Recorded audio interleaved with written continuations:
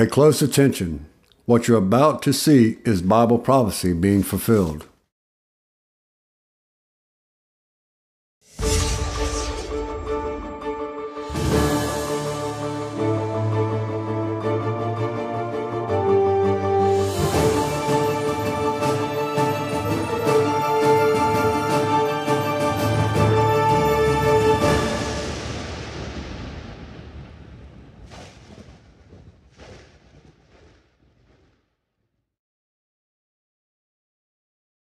Welcome to another edition of YPN News, bringing you news as it relates to Bible prophecy and foretold by Yeshua Hawkins.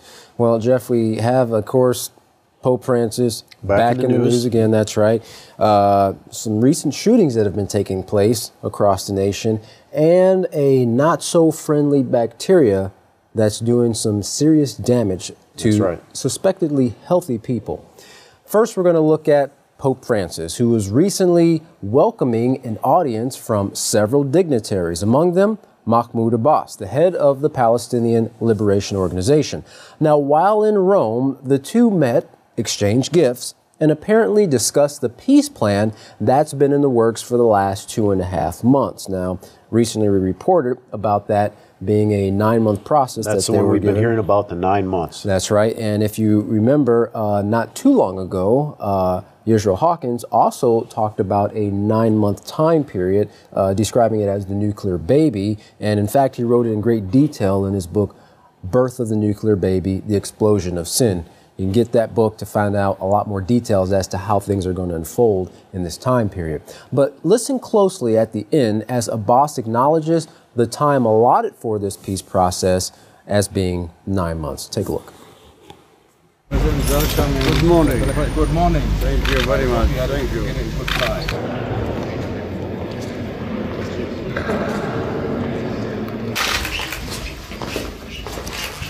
السلام عليكم. أنا سعيد جدا أن ألتقي بكم لأول مرة. ويشرفني أن أكون هنا في الفاتيكان. أتحدث أنا أيضا سعيد جدا بزيارتكم.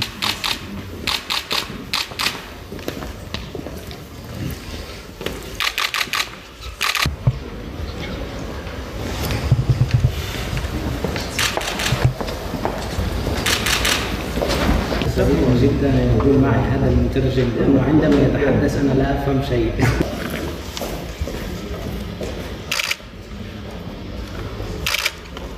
أول إنجيل يطلع من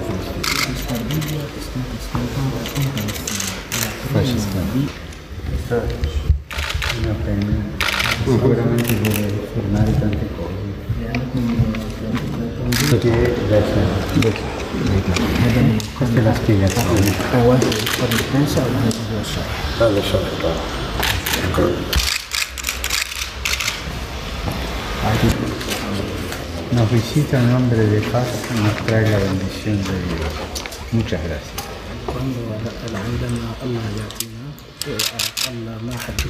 سعيد جدا بهذه الزيارة وبانتظار زيارتكم.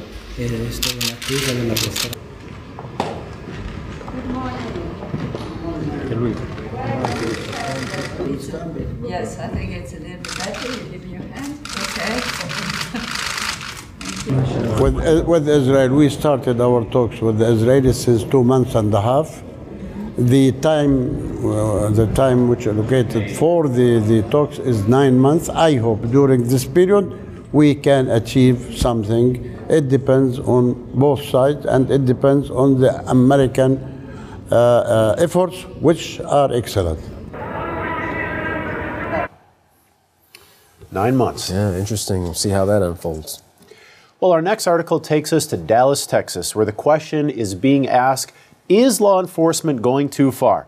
Now, at 12 p.m. on Monday, a man by the name of Bobby Bennett was pacing in the street in front of his home. The 53-year-old man suffers from schizophrenia and lives at home with his mother. Now, she said that he was off his medication at the time and was concerned for his safety. His mother, Joyce Jackson, said that she did feel the need to call 911. And she also said that they were aware that it was a mental health call when they arrived, as Bennett was sitting in the chair in the middle of the street. Their guns were drawn when they ordered him to drop a knife. Now, Bennett then stood up with his arms to his side, and then suddenly, without any warning, at least one of the officers fired 4 rounds, hitting Bennett in the stomach.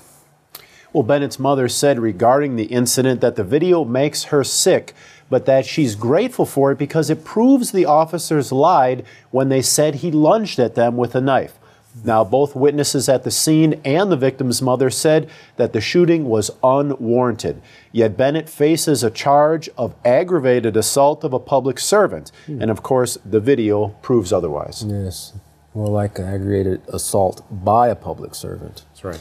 Now, we now turn our focus, over to another shooting where a young lady who returned home after 2 decades murdered both her mother and older brother. Now, there's been a lot of shootings by a lot of women in the news lately, Larry. It seems like it's kind of a trend that's starting to pick up.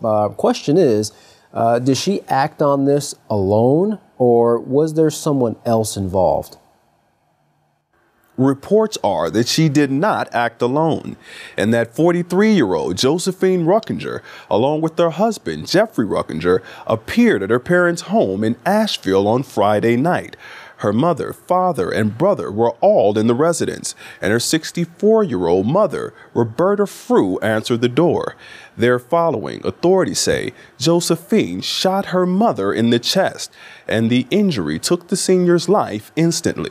Josephine's brother, 47-year-old John Jr., then went for a rifle for protection, but was beat to the draw as the husband, Jeffrey, killed him with a chest wound as well.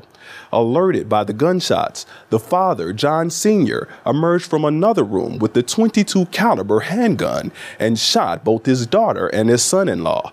He said later, however, that he was not aware that it was Josephine and her husband. The final reports say the mother, brother, and husband all died in the home. Josephine herself, who had been estranged from the family for 20 years following allegations of vandalism, died sometime later in a hospital. Police are said to still be without an official motive and are at a loss to explain the ferocity of the young couple's anger and the cruelty of their wrath. For YPN News, I'm Larry McGee. Gatan Jeff, back to you. Well, we appreciate your report, Larry. Well, now from a deadly shooting to a deadly bacteria. This particular bacteria, which breeds in the water, has been identified as the cause of a Florida man's death. Now, Florida officials are on high alert, cautioning anyone who has open wounds to stay out of the water. Wow. The bacteria is known as Vibrio vulnificus. Big word there. This is the bacteria that struck silently but swiftly, taking the life of 59-year-old Henry Knitsky. He and his wife Patty had gone crabbing among Central Florida's intercoastal waterway when he was apparently infected. Now, when they got home, Knitsky just thought he found a spider bite.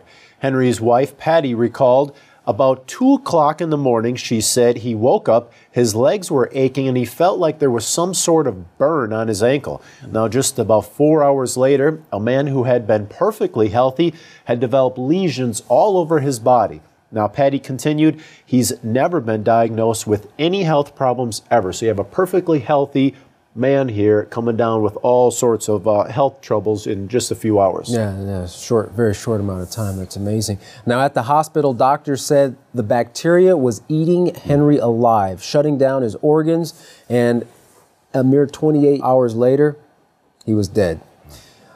This bacteria, Patty explained, creeped through his body like acid. It was just the most horrific thing I've ever seen in my life, she continued. Well, ABC News Chief Health and Medical Editor Dr. Richard Besser said it's extremely rare for someone without any medical problems or the picture of health to get this infection and die. Now, officials now know that this bacteria that plagues the Gulf Coast every year from Texas all the way to Florida has killed 9 people so far this year and infected at least 27 others. Oh.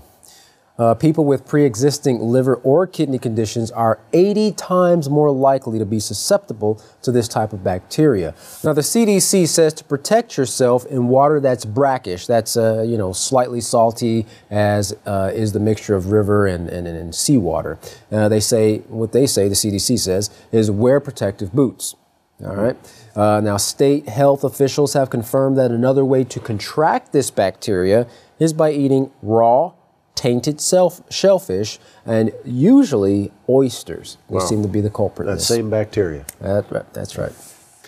Well, all these trends that we are seeing in the news come from a system that does not teach the ways of peace. In fact, this same lawless system has taught mankind to avoid the very laws that would stop all suffering in the world. Now, however, prophecy shows that there is a time period coming when nothing but the laws of peace will be taught to mankind. Yisrael Hawkins of the House of Yahweh has made it his goal to warn the entire world of what rejecting these laws of peace will bring. Stop being a part of the problem and become part of the solution. Don't wait another day to call or write the House of Yahweh and get the information that is vital to your salvation and survival of the soon-coming nuclear wars. Now, you can call or write the House of Yahweh and request your free Prophetic Word magazine and monthly newsletter. You can do so by writing P.O. Box 2498, Abilene, Texas 79604. You can call them at 1-800-613-9494.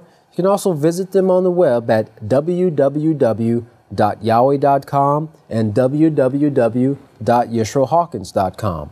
You can send them an email at info@yahweh.com, and all calls outside the United States, please dial the number on your screen. Well, don't go anywhere. Up next is Yisrael Hawkins, teaching you the very laws of peace. For all of us here at YPN News, I'm Jeffrey Heimerman. And I'm Katan Alexander. Thanks for watching.